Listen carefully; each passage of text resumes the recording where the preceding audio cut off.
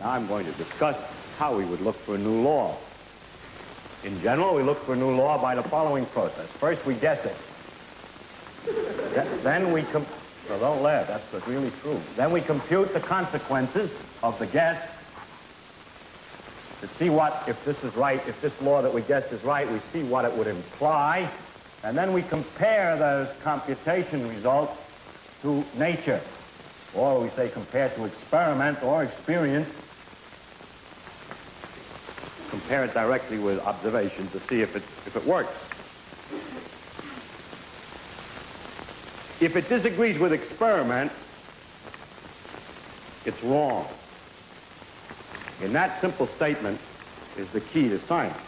It doesn't make a difference how beautiful your guess is. It doesn't make a difference how smart you are who made the guess or what his name is.